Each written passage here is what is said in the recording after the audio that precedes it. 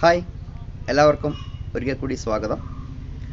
നമ്മൾ കഴിഞ്ഞ ക്ലാസ്സിൽ ലെവൽസ് എടുക്കുമ്പോൾ എങ്ങനെയാണ് ഹൈറ്റ് ഓഫ് ഇൻസ്ട്രുമെൻ്റ് മെത്തേഡ് ഉപയോഗിച്ച് അത് എങ്ങനെയാണ് കാൽക്കുലേറ്റ് ചെയ്യുന്നത്, അല്ലെങ്കിൽ പോയിൻറ്റിൻ്റെ റെഡ്യൂസ് ലെവൽ എങ്ങനെയാണ് കാൽക്കുലേറ്റ് ചെയ്യുന്നത് എന്നായിരുന്നു കഴിഞ്ഞ ക്ലാസ് നമ്മൾ ചർച്ച ചെയ്തത്.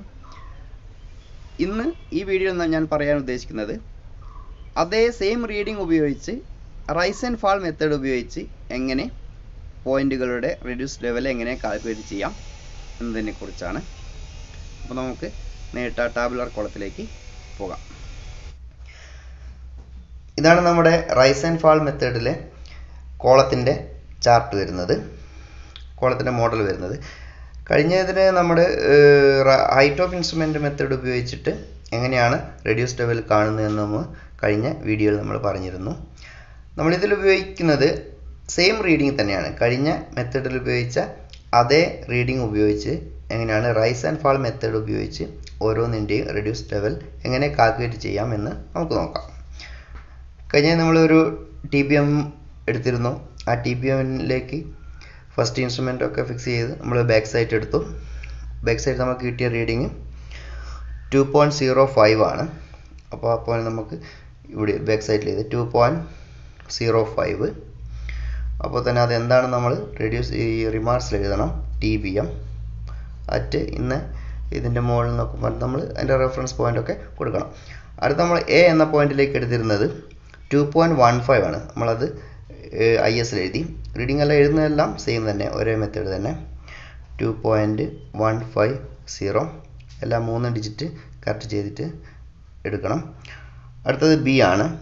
B നമുക്ക് കിട്ടിയിരുന്നത് 2.300. അടുത്തത് C 1.850.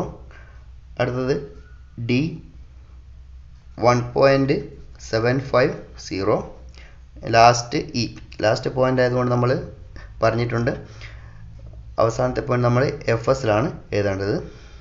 അതുകൊണ്ട് ഇവിടെ എഴുതുന്നു 2.350. ഇനി ഇതിൻ്റെ കാൽക്കുലേഷൻ വരുന്നത്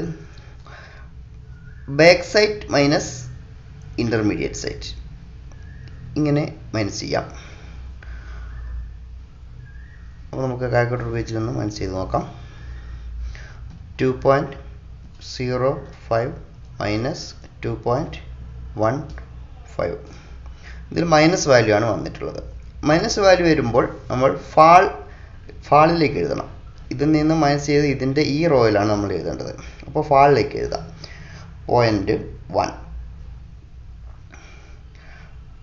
അടുത്തത് സെയിം IS തന്നെ നെക്സ്റ്റ് IS മൈനസ് ചെയ്യാം.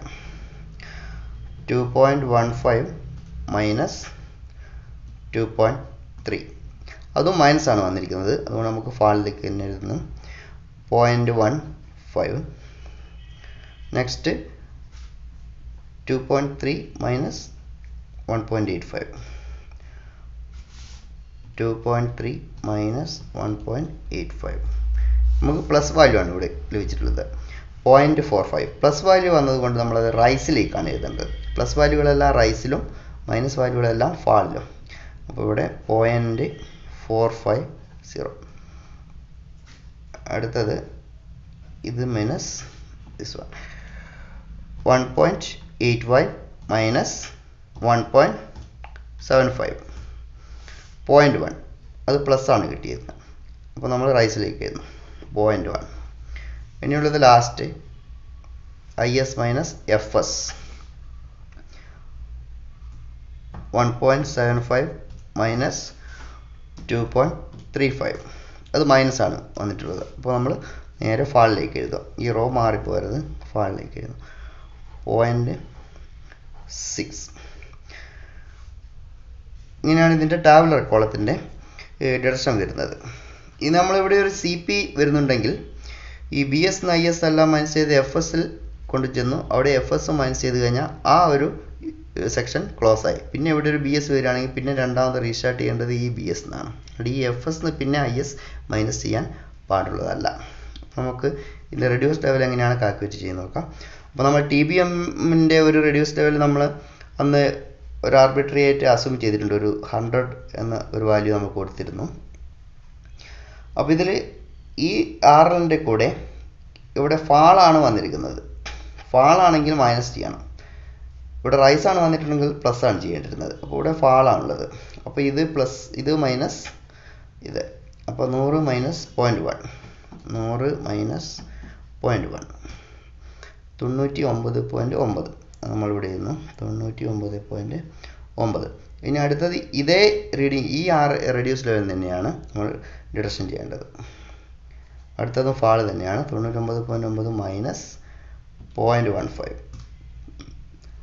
99.75. അടുത്തത് റൈസ് ആണുള്ളത്. ഇതേ റെഡ്യൂസ് ലെവലിൻ്റെ കൂടെ റൈസ് ആയതുകൊണ്ട് നമ്മൾ അഡീഷൻ ചെയ്യണം. പ്ലസ് 0.45, 100.20. ഇനി ഇതിൻ്റെ കൂടെ റൈസ് ആണ് പിന്നെയാണ് വന്നിരിക്കുന്നത്, പ്ലസ് ചെയ്യാം. പ്ലസ് 0.1, 100.3. ഇതിൻ്റെ കൂടെ പിന്നെ ഫാളാണ് വന്നിരിക്കുന്നത്, മൈനസ് ചെയ്യണം. മൈനസ് 0.6, 99.7.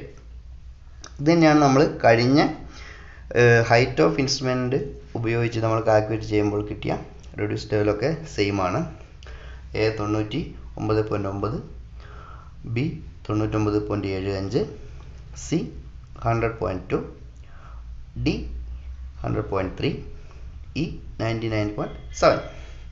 ഇനി ടാബുലർ കോളം നമ്മൾ അറേഞ്ച് ചെയ്ത് ശരിയാണോ എന്ന് നോക്കാൻ കഴിഞ്ഞതുപോലെ തന്നെ അരിത്തമെറ്റിക് ചെക്ക് ഇവിടെയുണ്ട്. Sigma BS minus sigma FS equal to ഒന്നുകിൽ സിഗ്മ റൈസ് മൈനസ് ഫാൾ കൊടുക്കാം, ഓർ അല്ലെങ്കിൽ equal to last reduce level minus first reduce level. നമുക്ക് നോക്കാം. സിഗ്മ BS ഇവിടെ കിട്ടിയത് ആകെ ഒന്നേ ഉള്ളൂ. അപ്പോൾ 2.050 മൈനസ് ഇതിനടുത്ത് FS ഇവിടെ ഒന്നേ ഉള്ളൂ. അപ്പോൾ 2.350 ഇസിക്കൽ ടു റൈസ് കംപ്ലീറ്റ് കൂട്ടണം. അപ്പോൾ ഇവിടെ ഉള്ളത് 2 റൈസ് ആണുള്ളത്. അതിൽ 0.45 പ്ലസ് 0.55 കിട്ടി.